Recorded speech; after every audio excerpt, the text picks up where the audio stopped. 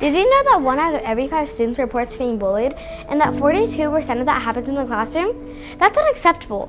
Let's help change that. Hi, I'm Leah, and something that we need to work on is our kindness.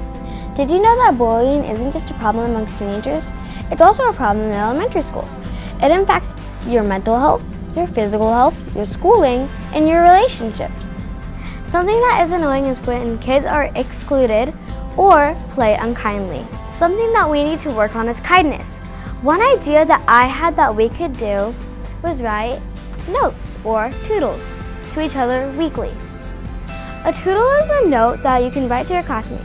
It will make them feel more appreciated, more loved, and it will help our classroom bond. Don't judge my writing, I'm only in 5th grade.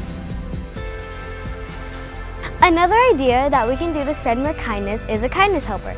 The teacher will pick one person and that person will be the kindness helper. The kindness helper will help kids who feel sad or need a friend. This will allow all the students to have an opportunity to help each other and be more compassionate. Kindness doesn't just start in school, it starts in the home. I encourage you to do one kind act of service a day.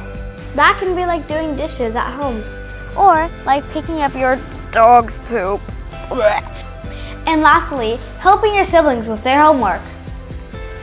Now that you listen to my ideas, I want to share some of my leadership qualities. I am caring, responsible, and hardworking, and I will lead this kindness effort by example.